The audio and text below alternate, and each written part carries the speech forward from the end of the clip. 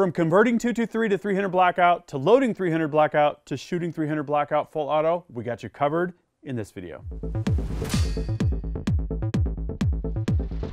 Gavin Gear here from UltimateReloader.com. Check out this setup. Over here, we've got a Dillon CP2000 connected to a DA3000 auto-driven conversion of 223 and 5.56 to 300 Blackout. That's right, it trims it. It does everything it needs to do to convert it to 300 Blackout. Over here, we've got the RL1100 set up to load 220 grain subsonic 300 Blackout ammo. And here we've got two machine guns.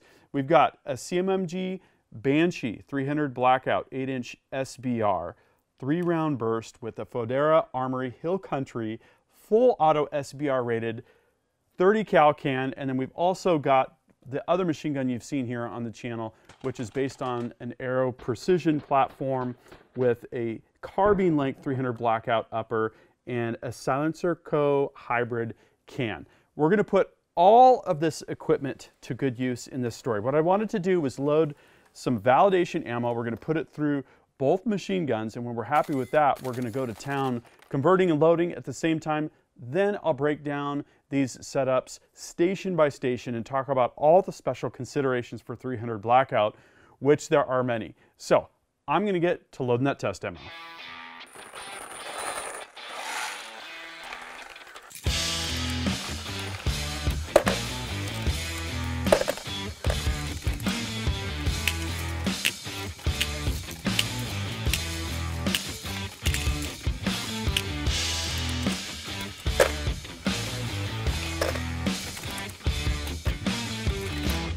All right, that should be enough ammo to do our testing. I want to make double sure that both of these machine guns are super happy with this 300 BLK ammo. So let's go test that next.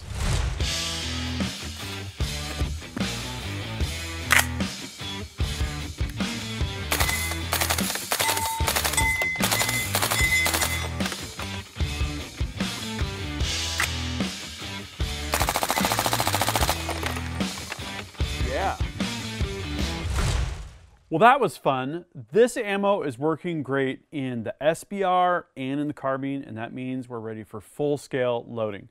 So this is going to get noisy. I'm going to do the startup sequence over here on the CP2000. I've already lowered the tool head all the way to the bottom position. That's its homing position.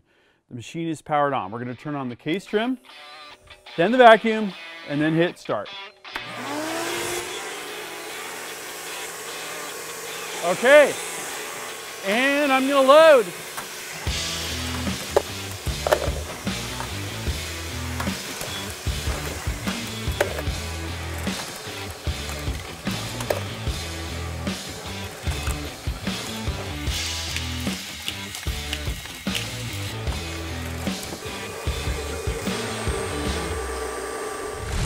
So that was a little bit crazy running two machines myself simultaneously. A lot to listen for and a lot to keep your eyes on. But wow, what a feeling of productivity, which is great when you have machine guns to feed. Next, let's break everything down. All of the setup process, the station utilization, and let's start over with case conversion, since that's what we work on first in this sequence. So here we're putting 223-556 commercial once fired brass in the case feed bowl. We sprayed it with lanolin. It's going through all of the stations. It's getting decapped, it's getting swaged, it's getting trimmed, and then there's a 30 cal mandrel at the last station.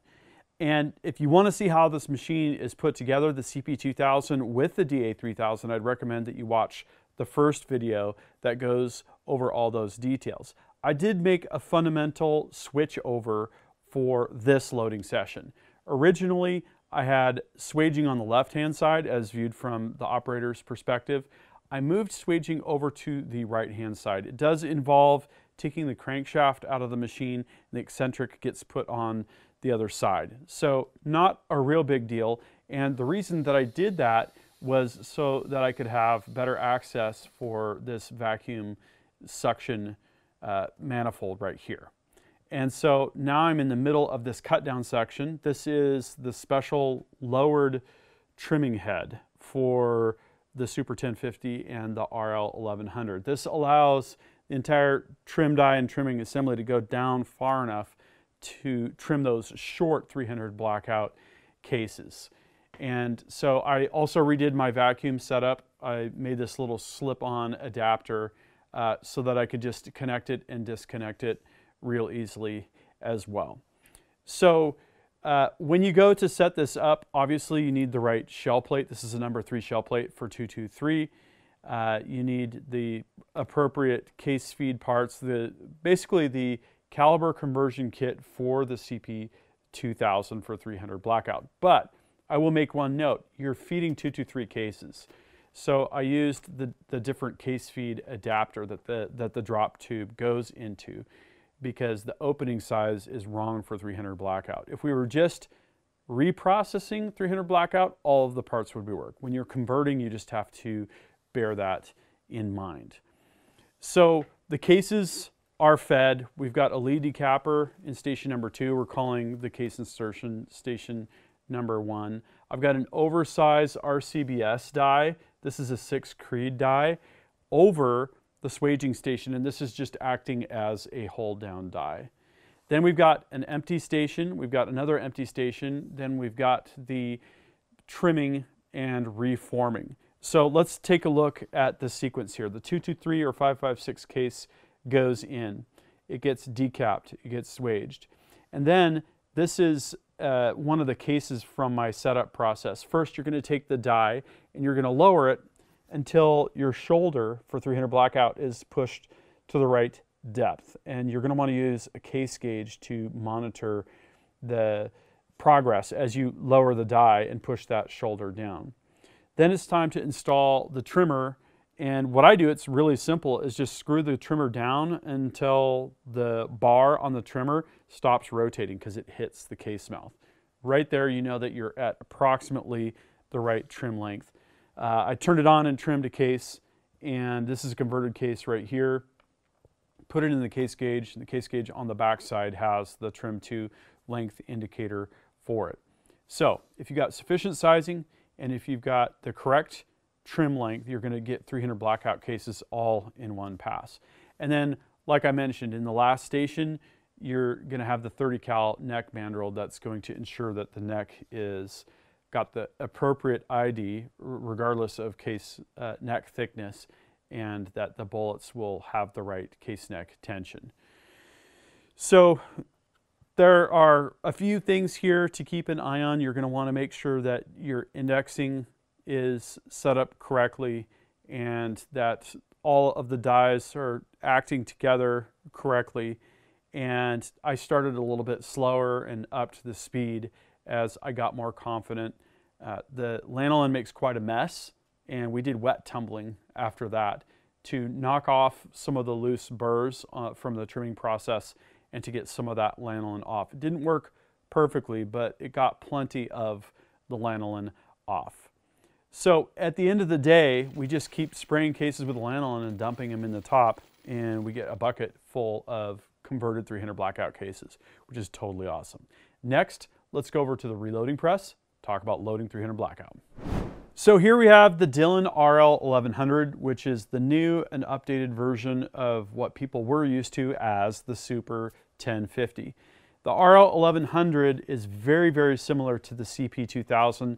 The CP2000 does not come with priming, it does not come with powder charging, and it has some slightly different optimizations to be a case processing machine. The RL1100 can be set up for rifle, can be set up for pistol, for large primers, for small primers. You can do pretty much anything up to 308 cartridge overall length on this machine, and it's happy pumping out thousands and thousands of rounds. And the setup on this, there's some similarities here. We've got the number 3 shell plate. We've got a 300 Blackout RL1100 caliber conversion kit, which comes with the case feed parts. It comes with the brass buttons, the locator buttons at each station. It comes with the shell plate and other parts that you're going to need to just make sure that your caliber conversion is completely set up properly for 300 Blackout. And Again, we're using the same case feed system. It's got the small rifle case feed plate. And in terms of station utilization, in station number 1, we've got insertion. In station number 2, we've got a 223 small base sizer. Now there's a little bit of a story there. When we were loading rounds initially, we had a little bit too much stick in the case gauge for our comfort. And I did not have a 300 Blackout small base sizer. And it turns out we narrowed it down to kind of the base of the case, seemed to be where the issue was. And if you look at a 300 Blackout case, it'll actually fit inside a 223 chamber, which is a safety issue you have to look out for with your rifles. In this case, we were able to push the base down a little bit with that small base sizer, and that improved things greatly. Okay, so that's station number 2. We've got a decapping pin here, but we're running processed brass, and we've already decapped, so that's more of a backup insurance mechanism. Okay, station number 3, we've got swaging. We're going to swage again. Just in case we had an issue with the first swage, we're going to re-swage here just to make sure. And you never know, you might have previously fired brass or whatever going through your machine. To me, it's just cheap insurance. And we've got another oversized die here acting as the hold down die over that swaging station. Station number 4 is priming. Station number 5 is our powder measure. Station number 6, we've got the Dillon powder check. And I had this set up on an XL650, I think was the last machine I had this set up on. You have to add the washer so that it will hit kind of the rim here of the press frame. On the XL650 and 750, there's a hole in the tool head and it goes down and it hits kind of closer in towards the middle. For the 1050 or for the RL1100, you have to have the washer and get that set up. Okay, station number 7, we've got a Reading micrometer cedar die, and in station number 8, we've got the Lee factory crimp die to give us that nice crimp that's going to help with feeding in a semi-auto and ensure perhaps a little bit more reliability. And in terms of the load, we've got Barry's 220 grain plated bullets. These are super, super awesome for subsonic 300 Blackout. I've done subsonic 7.62 by 39 with these. These are just great all around inexpensive bullets for this kind of action. And you know, when you get 3-round bursts and full auto going, it really, really helps to be able to load in volume and keep those costs down, you know, just a little bit. So again, with this press, you want to make sure that all of the dies are working in unison together. We did do some fine tuning with the priming system to get that to run properly. And we also cleaned the bottom of the shell plate, which had gotten gunked up, and did some fine tuning on the indexing to make sure that everything was where it needed to be.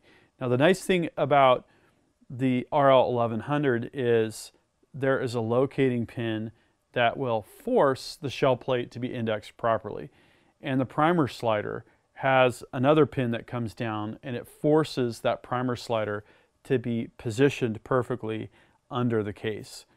So those two mechanisms are helpful. We've got the low primer warning going. We know if we have a charging problem, a powder charge problem, and we did try and get bullet feed set up with this and had an interesting issue.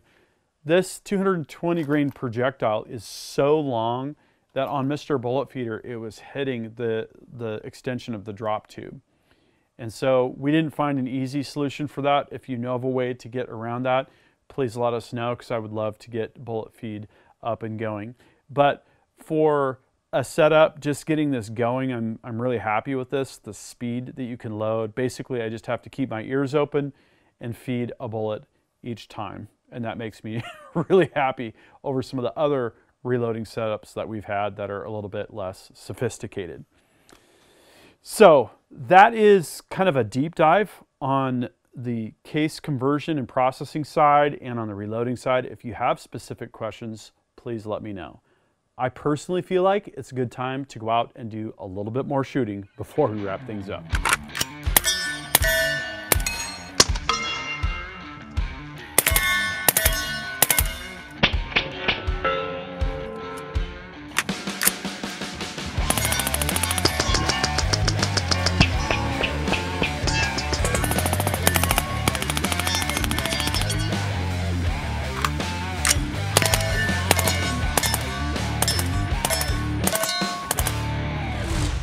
Well, I'll tell you one thing, I am having a ton of fun. This is so cool to have 3-round burst, full auto, case conversion, and reloading kind of all on the one bench as you see it right here. Totally loving it.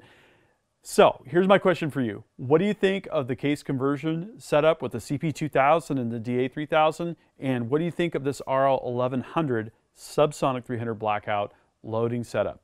Drop a comment and we'll start a discussion. That concludes this video, and that means it's time to wrap it up. I hope you enjoyed this video. Don't forget to like and subscribe. Also, we're on Facebook, YouTube, Rumble, where we've got unrestricted content, and Instagram. Make sure to follow us on all those channels. Ultimate Reloader also has a commercial solutions division serving law enforcement, the military, and the gun industry. We have some unique capabilities, including a comprehensive suite of recoil testing and evaluation capabilities, trigger profiling, and more. If you're interested in custom rifles like what we build here on the channel or gunsmithing services, you're going to want to go to rifles.ultimatereloader.com and get on the wait list. If you're interested in becoming a professional gunsmith, check out the Sonoran Desert Institute. They've got a degree program, they've got a certificate program, and you can study from home. Learn more at sdi.edu. Thanks again for watching.